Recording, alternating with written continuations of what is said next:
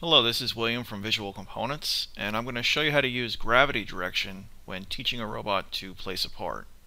Gravity direction is a tolerance value that is used by a robot to logically determine where it can release a part in the 3D world. For example, onto a conveyor, onto a pallet, or inside a box. To see how this works, you can select any robot in the 3D world, go to the Component Properties panel, and then expand Actions Configuration, this section down here. By default, a robot uses its outputs to perform actions. Outputs 1 through 16 are predefined to do grasp and release actions. So you're picking something up and then you're putting something down, or grabbing it and letting go. When the value is true, you're grasping. That uses a detection volume size and a tool frame, so it's doing a volume detection to find a part that the robot can pick up if it's within this detection volume space or box. When you're releasing, you're actually letting go of a part that is contained in the robot or attached to it. And when you're doing that, you're using gravity direction. Remember, the force of gravity is a force that pulls down, so we're using the negative z-axis direction in the world coordinate system. So this floating origin up here, this is the world coordinate system, and the arrow is pointing up, but for gravity direction we're pulling down. But how far are we pulling down? Well, it's based on this value here. Right now in this robot it's set to 25 millimeters. So when the robot has the part, it's going to pull the part down based on this value and see if the part collides with anything in the 3D world. If it does, the robot will then release the part to that detected component. To see how that works, I have a layout in the 3D world which you can find a link to in the video description. So go ahead and open that layout, and then we'll go to the Program tab. You can see the robot has a very simple program. It's going to pick a part and place it on a pallet. So let's run it now. Here comes the part and the pallet, or this sheet here. And we can see, whoa, what happened there? So the robot did let go of the part, but notice it did not release it onto this sheet. It released it to the conveyor. So why do you think that happened? Well, to troubleshoot, which might be a reason why you're watching this video, let's go to where the robot is placing a part in this subroutine. So we're going to go to position 6 to approach the conveyor.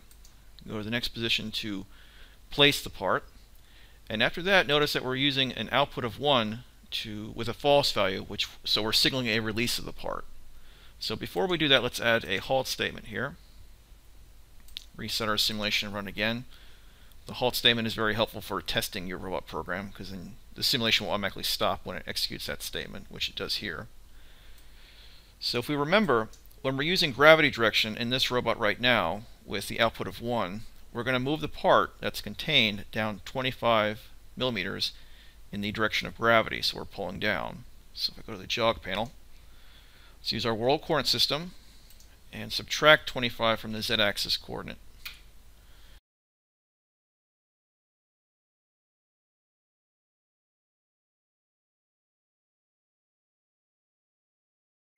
And if we select our cylinder, you can see that it is colliding now with both the sheet and the conveyor. So since the bottom of the part is touching the conveyor, that's what the robot is going to release it to.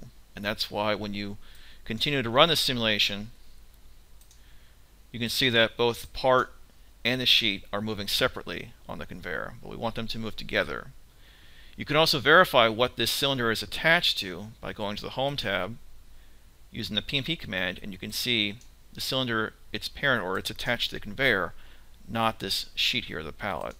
And notice the pallet is attached to the conveyor, but if it has any child components, things that are attached to it, they will move with it. So that's what we want to do. So to fix this, let's select our robot, go back to the Component Properties panel, and for our output 1 signal action, instead of using a gravity direction of 25, which we saw was too much, let's use 1 and see what happens. So now we're only going to move the part down 1 millimeter and see if it collides with something.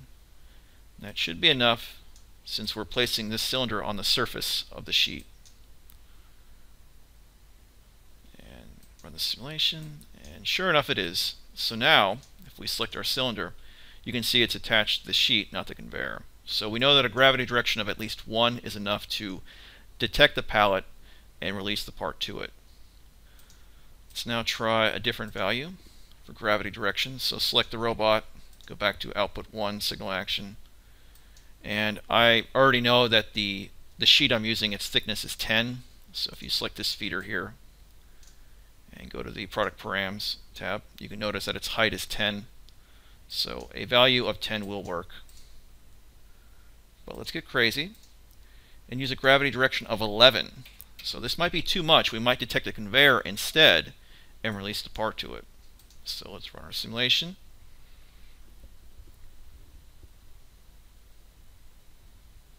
And so far so good, but what if we continue to run the simulation? We can see, we're back to where we were before.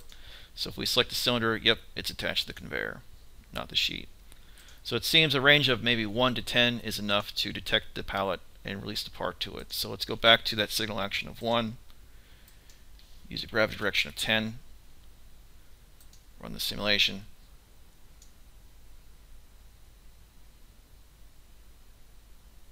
And so far so good, continue to run, and yep, there we go. So a value between 1 and 10 is okay for this test case here.